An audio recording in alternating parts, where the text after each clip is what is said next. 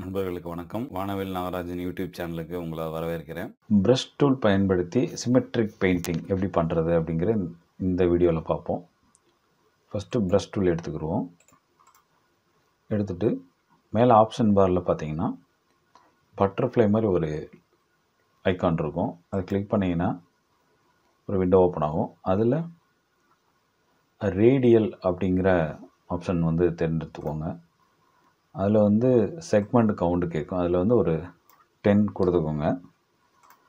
கொடுத்துட்டு கொஞ்சம் பெருசு பண்ணிக்கோங்க.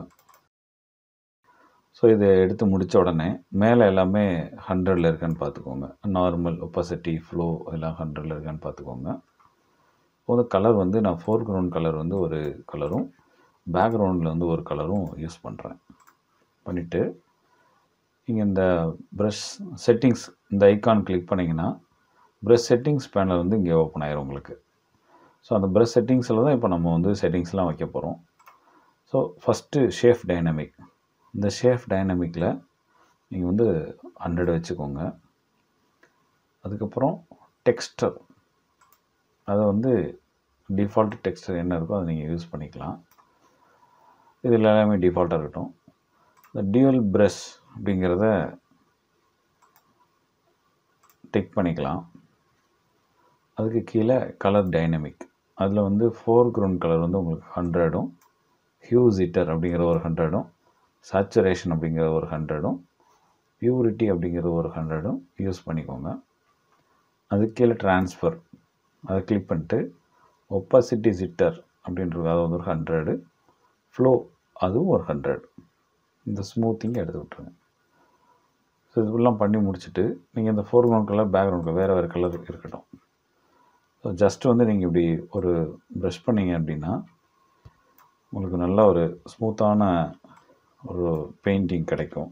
ஸோ இந்த மாதிரி உங்களுக்கு பிடிச்ச மாதிரி போல்டாவோ அல்லது ஒவ்வொரு தடவையும் நீங்கள் மவுஸ் எடுத்து பண்ணிங்க அப்படின்னா இன்னும் கூட உங்களுக்கு வேறு டிஃப்ரெண்ட்ஸ் கலர்ஸ் உங்களுக்கு கிடைக்கும். ஸோ நான் அந்த மாதிரி ஒரு ட்ராயிங் பண்ணுறேன். அதுக்கப்புறம் ஒரு நியூ லேயர் போட்டுக்கிறேன். இது ஸ்கேட்ரிங் அப்படிங்கிறத நான் அங்கே வச்சுக்கிறேன். இதில் ஸ்கேட்ரிங் கொஞ்சம் அதிகப்படுத்தணும் அப்படின்னா இன்னும் கூட கொஞ்சம் எல்லா பக்கமும் உங்களுக்கு இந்த ப்ரஷ் ஸ்ப்ரெட் ஆகும்.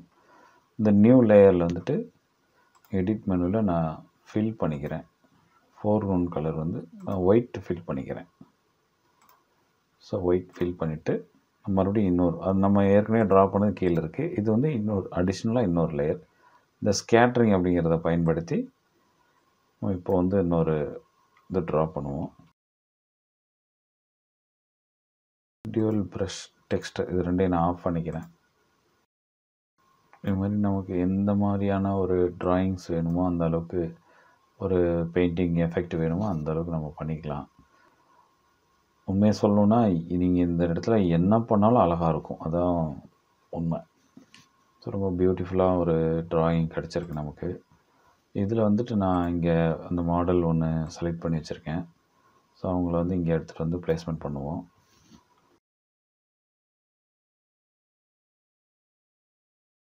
அது ஒரு நியூ லேயர் போட்டு அவங்களுக்கு மேலே ஒரு இப்போ அந்த கோலத்துக்குள்ளே இருக்கிற மாதிரி ஒரு ட்ராயிங் இப்படி பண்ணலாம். ஸோ பண்ணும்போது இன்னும் நல்ல ஒரு நேச்சுரல் எஃபெக்ட்ஸ் இருக்கும்.